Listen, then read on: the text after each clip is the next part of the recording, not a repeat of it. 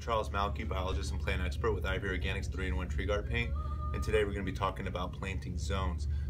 This here is actually a chart that I've picked up here in a book by the American Horticultural Society, Encyclopedia of Gardening Techniques, and right in here I basically have a Hardness Zone Map.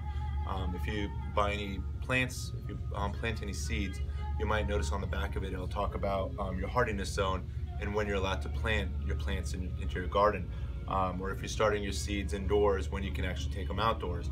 What the Hardness Zone Map does is it basically explains what your average low temperatures are for your area of where you live throughout the country. This here is a map of America, as well as Mexico to the bottom and Canada to the top. And if you zoom in here, I want to explain to you the different zones and what the temperatures are.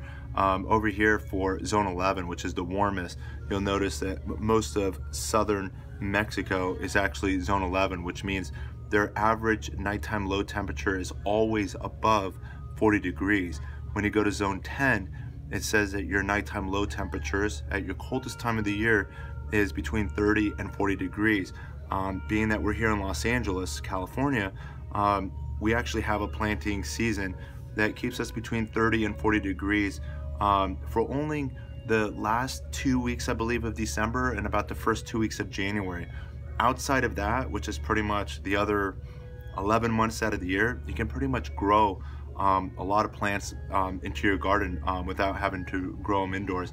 So we're actually here in Los Angeles, zone 10, which means nighttime low temperatures never typically go below 30 degrees. Or zone 9, I just want to share this chart depending on where you live. Zone 9 means your nighttime lows at any point in the year might be between 20 and 30 degrees Fahrenheit. Zone 8 means you're between 10 and 20 degrees Fahrenheit. Zone 7 is between 0 and 10 degrees Fahrenheit. Zone 6 is between minus 10 to 0 degrees Fahrenheit. Zone 5 is between negative 20 to negative 10 degrees Fahrenheit. Zone 4 is between minus 30 to minus 20 degrees Fahrenheit. Zone 3 is between minus 40 to minus 30 degrees Fahrenheit. Zone 2 is between minus 50 to minus 40 degrees Fahrenheit. And Zone 1 is below 50 degrees Fahrenheit. So the benefit of Ivy Organics 3-in-1 Tree Guard Paint is if you're actually in a cold zone, is it protects your trees from what's called sunscald. And sunscald happens when your nighttime low temperatures go into freezing, which is a large part of the United States of America. But when your nighttime low temperatures go into freezing and then followed by daytime temperatures that are actually warm enough to get the sap flowing through the trees, the sap will actually go through the tree and actually, as the tree's warm, and then at night when the temperatures go back down into freezing, the bark will actually crack, as represented, let's say, by these black lines.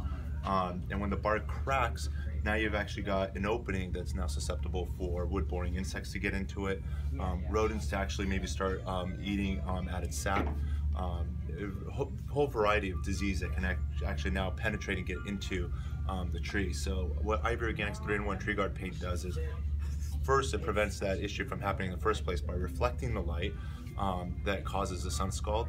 And 2, it actually seals any of the cracks that would allow the wood-boring insects to get into it, as well as the rodents from maybe initially taking those bites into the tree.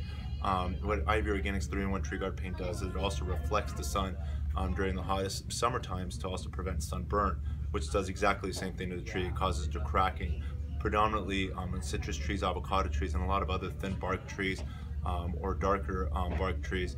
Those are more prone to actually getting sunburned. If you have any other questions, please visit us at ivorganics.com. Hope you enjoyed this video. Happy gardening.